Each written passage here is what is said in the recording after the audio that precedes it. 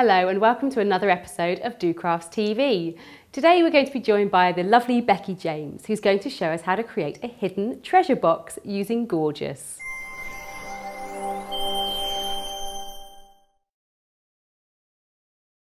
Hi Becky, Hi, welcome Katie. along. So what are we going to do today? Well, today we're going to be making this little box, which is made from a 6x6 inch card. That's clever. And I've called it a little hidden treasures box because actually I love the idea of your crafts being sort of interactive and lots going on in there, little things that you maybe don't. So when you look and peek inside, there's lots of little things going on that you can have a look at. Oh, yeah. So for whoever the recipient is, you're going to get to see. There's something going on There's over a little there. message, and there's the little apple tree and the clouds in the sky and that sort of thing. So Wow. I'm going to show you how we're going to put this together. Fantastic. So we're going to start with this 6x6 inch card from the Gorjuss printed card set. Splendid. And the first thing we're going to do is, I'll just move these to one side because we'll move on to that in a second. But I've actually marked 3/4 of an inch in from each end and also from the spine. Okay. And we're going to score those lines.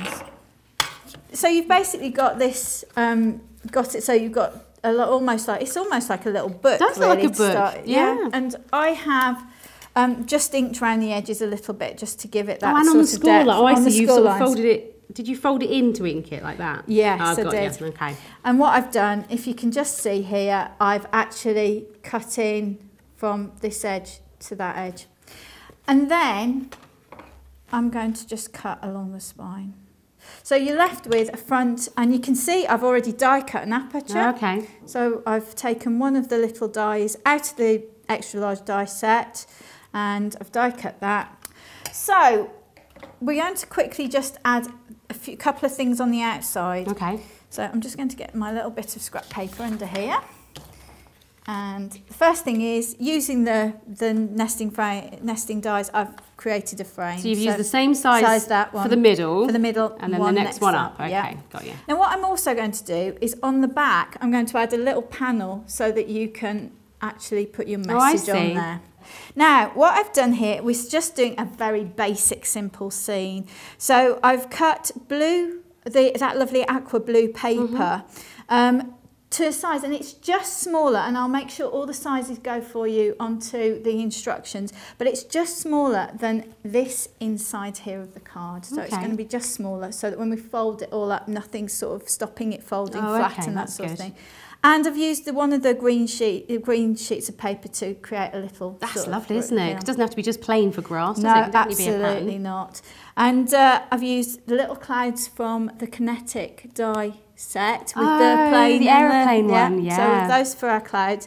And then I've created the tree, and the tree is just basically, I've cut a freehand trunk, and the little top is actually one of, inside the Gorjuss packs, there are all those lovely toppers, so I've taken one of those. Yeah, and that's something you get in all the Gorjuss packaging, is added sort of toppers and tags and all those other bits and pieces that you can just snip out of the packaging and use those as well. There's loads in there. Yeah, images. I really like actually how you've inked one half of the cloud. That makes them properly like 3D, doesn't it? That's really clever. It gives you sort of, you envisage where the light is coming from. Yeah, that's really clever. I wouldn't have thought of that. So I've actually taken, it's that little blue girl. Oh yeah. And because we're not going to see her legs, I'm not using the So one with the leg, because we're going to cover that up with another layer of grass, which you'll see later. But I've put. Oh, because she's sort of behind the. She's behind the layer. Oh, yeah. I got you. Yeah. And what I'm just going to do is, I've also got a piece of. I've cut this longer than it needs to be. But a piece of capsule jewels baker's twine. That tones in lovely, doesn't it? It was an absolute perfect match. So I'm just going to put a little blob of glue behind her. Now I know where she is. And I'm going to attach one side of that just under there. We're going to let that set.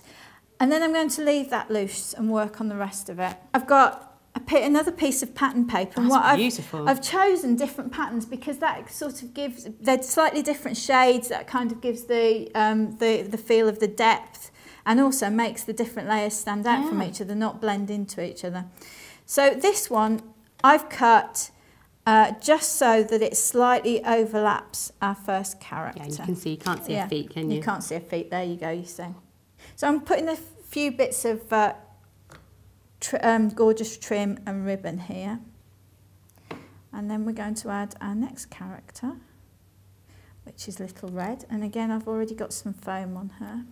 And I've put a little message for the recipient to find. So I've put hi on here, but it can be whatever you want it to be. Again, I'm using those lovely Madame Peyro alphabet stickers that just go with everything. Yeah. So just with a little bit of ink, it makes some sort of tie-in with the vintagey feel, doesn't it? That's it. And then we've got, there's two on this sheet here. Actually, I can show you. There's these two little fox characters. They're really sweet. Aww. So they are going to go on here as if they're looking down at the up and down at the message. So we're just going to glue those on. There we go. Just pop that in the centre, and there you go. So you can see that now that you can see where the sides of the box are going to come around. That really benefited from being a little bit smaller, didn't it? Yeah. So let's move that away, and I'm just going to get the front out again. Lovely. And I've got a little bit of grass, and this is going to give a sort of a more close-up view. And I've just got a little bit of grass we're going to put at the front so that it just pokes yeah, that's through. Good. Pop that in the and you've just freehand cut that one, have you? Literally freehand cut. And this is where I start building it. So you just glue literally glue the sides together. So that's fantastic. our little box. Really, that's the basis of it. Yeah, very easy to put together. Right, so I'm going to put the roof on next, and the roof is actually made with one of the cards from the Ultimate Card Kit. And what I've done is I've scored about 1 centimetre in and then about 1 inch in there. But I'll make sure all those measurements are on there for you. And we're going to just put some glue here. I've just put glue dots on there, and I'm going to just pop that on the back so that it's lined up with the top of the back panel. Oh, I see.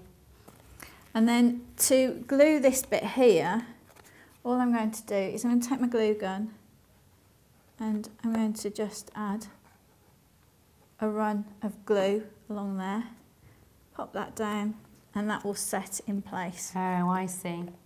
I've got a little strip here. Is that out of one of these? This is actually again from the inside of one of the paper packs. Oh, is it? So, oh, brilliant. So there's lots and lots of borders in there as well that you can choose, but this one fits perfectly along here. And though I'm not going to do it now because it's purely for time, you'll see on the original project, this is where I've actually put the little phrase on there, the Let's Go Fly a Kite. That's lovely, the little gems in between as well. So the pack of Gorjuss trims has these three lovely ribbons and pom-poms and things like that. So what we're going to do is we're going to layer these up. It's all about layering, isn't it? It is.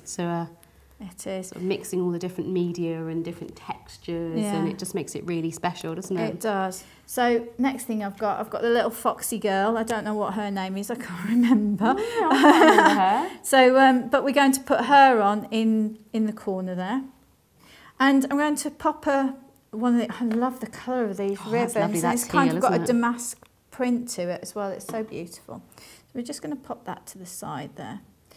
And these are the Gorjuss bottle tops. They're fab, aren't they? I really like those. I do. They're really, really beautiful. Comes with a monster. They comes with yes, exactly. It's going really, really, really thick. And then finally, we've got my little kite. And where I want to show you the kite is on this packet. And here they are actually 4 little photo corners for you to cut out and use, but they're arranged in that sort of diamond shape. I see. So they actually make this little kite shape.